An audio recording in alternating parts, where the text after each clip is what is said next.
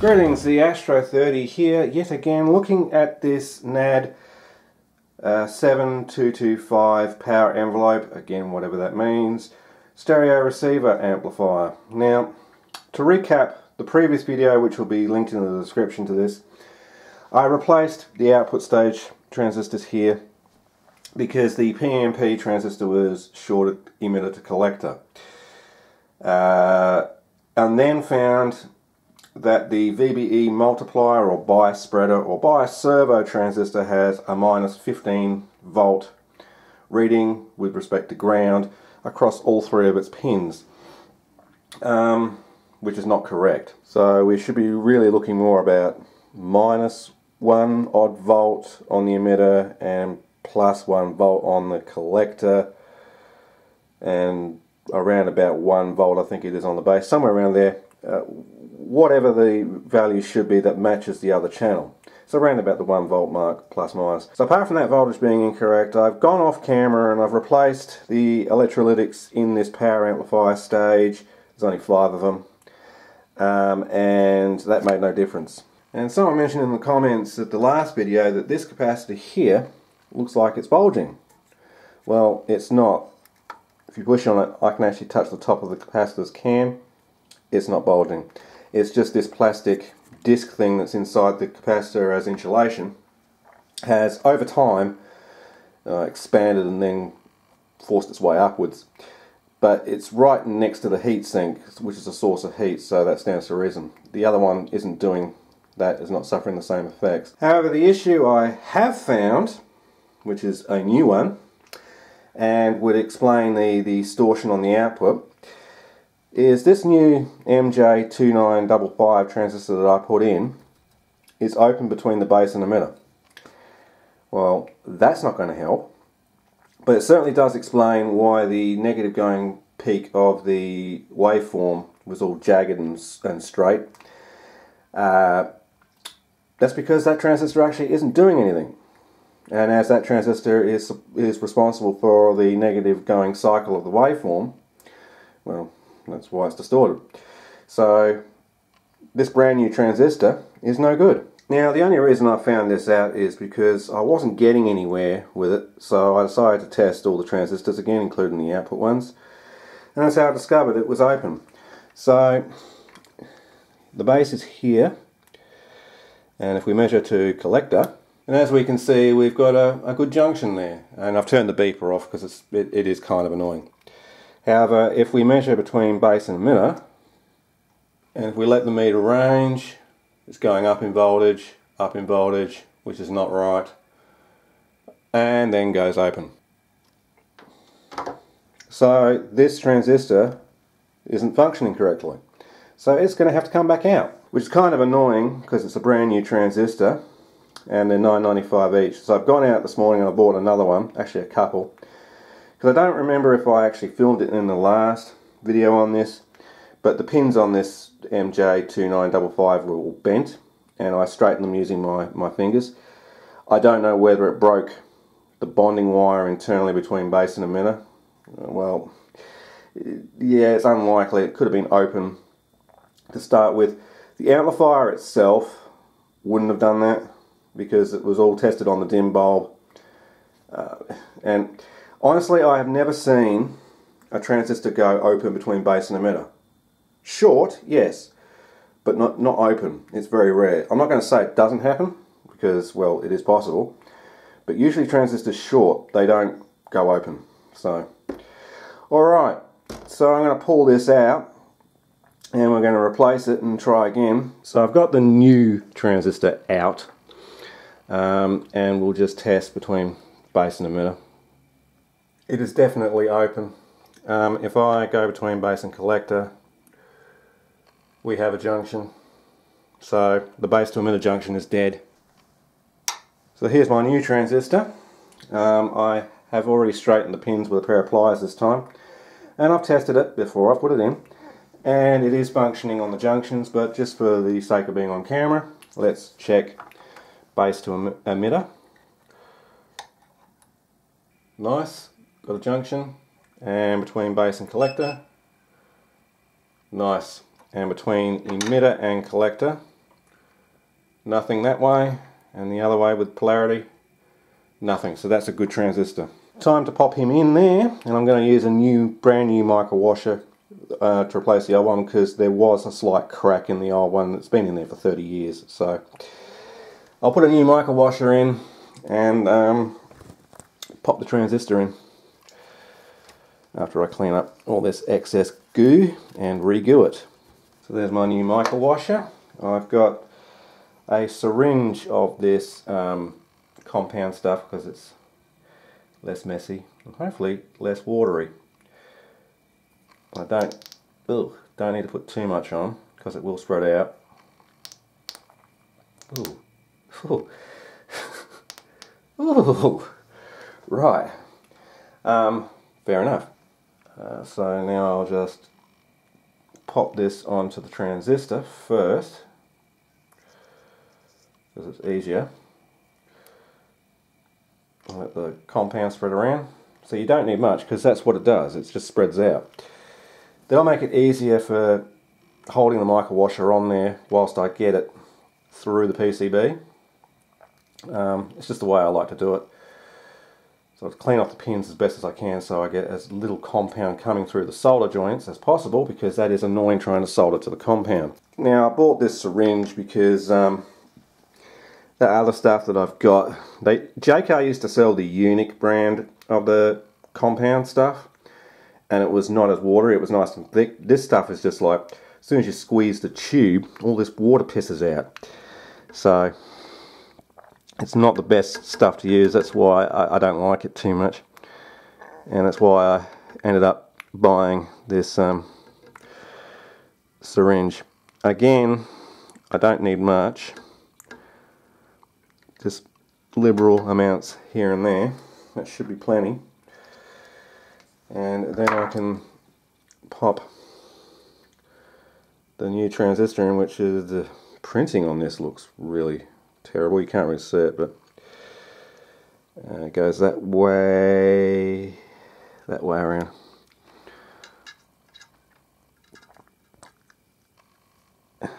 Get in the holes. There we go. Push him down. See how the printing is a little bit funky on that? But we've got working junctions, so that's the main thing. Now on the old transistor there was these isolator bushings that went through where the screws go through, so they need to go into where the transistor hole is.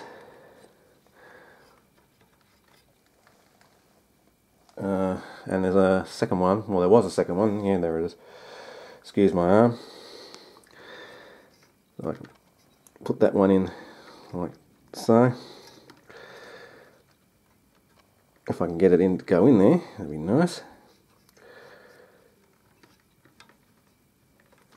Added to the fact that I can't see what I'm doing, which doesn't help. I'm just doing it by feel. No, that was completely crooked. When all else fails, use a pair of pliers.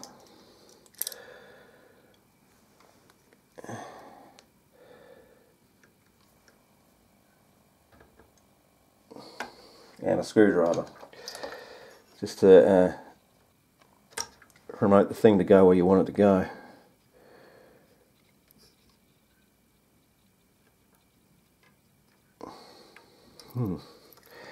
That's not exactly going how I wanted it to go. Alright, now I'm going to tighten the nuts. Now I've got them all situated. I'm not going to take the NPN out of circuit because it works. I'm not going to mess with it whilst it's working. I just hope that this fixes said issue, because otherwise I'm going to be very annoyed. Okay, they should be tight enough. Clean up the excess goop that came up through the pinholes.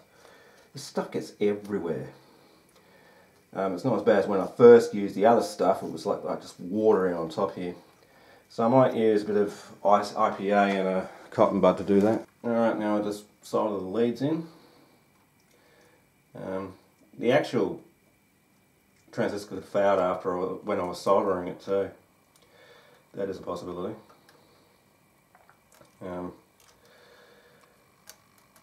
It's unlikely to say the least, but it's not impossible. Let's make sure that this is soldering, because some of that bloody compound is coming up whilst I'm soldering. But it should be fine, as long as it's got a good electrical connection. That's all that matters. Alright, that should do him. And now just to check that the transistor is still working after I've soldered it in. Base to collector, yes. Base to emitter, yes. Emitter to collector, nothing. It's going to do that and it will disappear. Other way around, it's going to do the same thing. Yeah, it's fine. Okay, sweet. Alright, it's testing time, so dim bulb time. Turn the dim bulb on, amp on. Okay, that was interesting. Pulsed there for a second. Got about 60 odd millivolts on the output.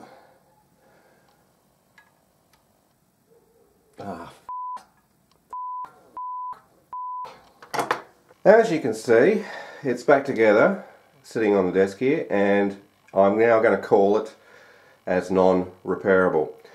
The reason why I was swearing so profusely in the last clip is because, well, when I powered it up, I heard a psst, and my minus 15 volt was all over the place still.